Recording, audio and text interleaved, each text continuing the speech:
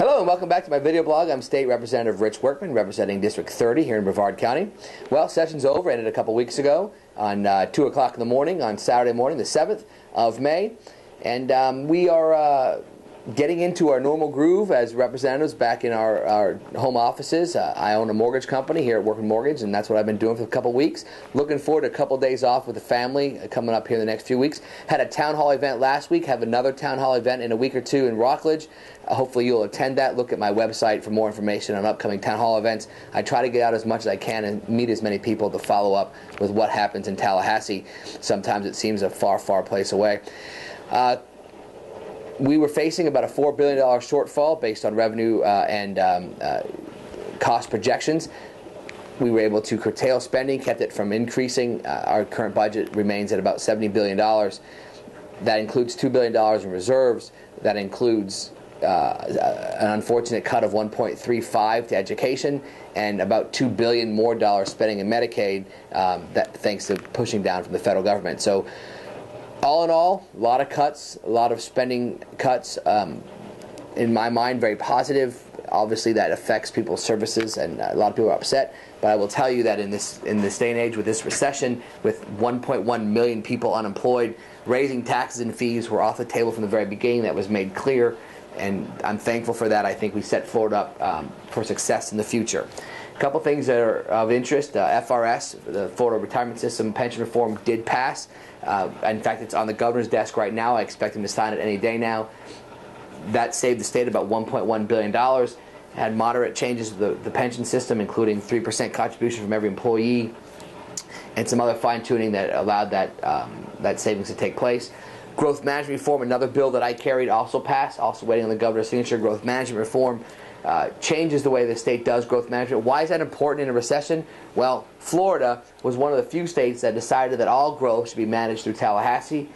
That's the wrong approach. That means businesses moving into the state had to wait two years and sometimes more, and certainly millions of dollars in order to develop their land. That needs to be local decisions, and that's what we did. We reformed growth management to take that decision from Tallahassee, give it back to where it belongs, the locals and the local level. We had lots of things happening. Primarily, the keys to the Florida legislature in 2011 is no new taxes, no taxes increase, no new fees, no fee increases. Curtailed spending, consolidated agencies, reformed pension, reformed growth management. On the social level, 4 great bills passed that that dealt with abortion.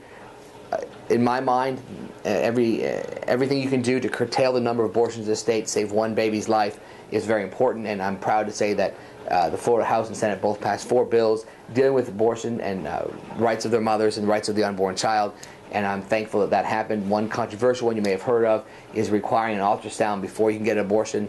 I think that's a wise move. Right now, 85% of all the clinics require require ultrasounds prior to an abortion, but none of them offer them to the mother to look at, or the prospective mother.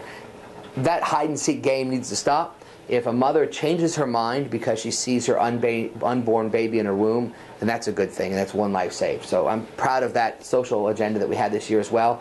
Equally as proud of our fiscal agenda. A couple things I'm not happy about. We did not repeal the red light cameras. You know I voted against that last year. I voted in the House to repeal them this year. Unfortunately, that died in the Senate. That would have been a big win. I would have appreciated that.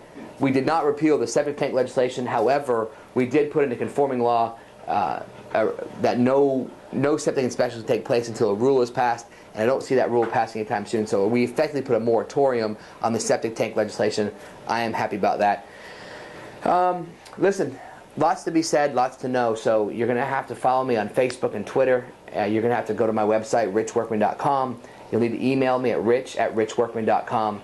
You can always call my legislative office at 321-757-7019. Reach out to me, let me answer your questions. Continue to watch myfloridahouse.gov. That's the state website. Click on there and watch or click over to the redistricting website and begin to think about how we're going to redistrict this state. You as a citizen can participate in that by actually drawing the districts on that site. I want you to look at that, FloridaRedistricting.org. Look forward to talking to you again soon. Thanks so much.